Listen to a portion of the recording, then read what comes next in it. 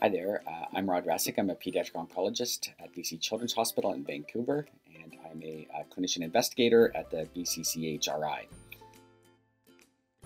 Two scientists were giving a talk about pharmacogenetics, or the study of genes and how they potentially can predict who is going to have a good response versus a adverse response to medications. And it really made me ask the question, why are we not doing this in pediatric cancer? The technology is emerging. We have expertise and the setup to actually do this work, and I'm seeing, the adverse side effects to chemotherapy on a daily basis in the clinics and on the cancer ward.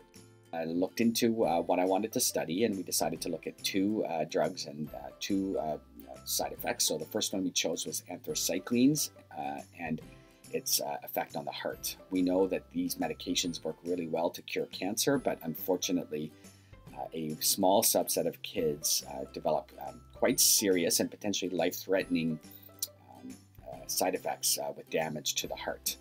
And the other topic we were interested in was hearing loss due to cisplatin. Cisplatin is used in a variety of brain tumors and solid tumors. It's a really important drug for curing those tumors, but we know that up to 60% of the kids receiving the medication will have permanent hearing loss due to the medication. And so this grant really changed my whole career over the last 20 years and opened doors for me to go down the path of trying to make drugs safer for kids in Canada. So for the last 15 years, we've been working on those two drugs, as well as multiple other chemotherapy drugs that we've been trying to identify genetic predictors.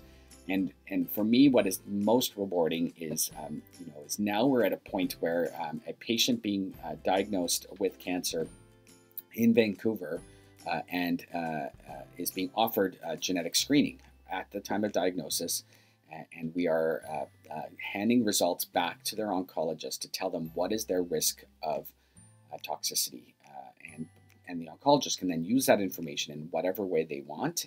We have seen in these 5 years a reduction in toxicity, especially with anthracyclines, with the use of cardioprotectants.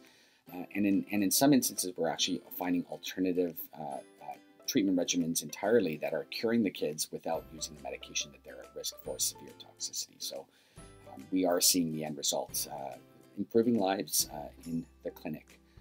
And where we're at now in 2021 is that we are now rolling this out nationwide. So we have a cross-Canadian study called Go PGX that is returning results to kids from coast to coast in Canada.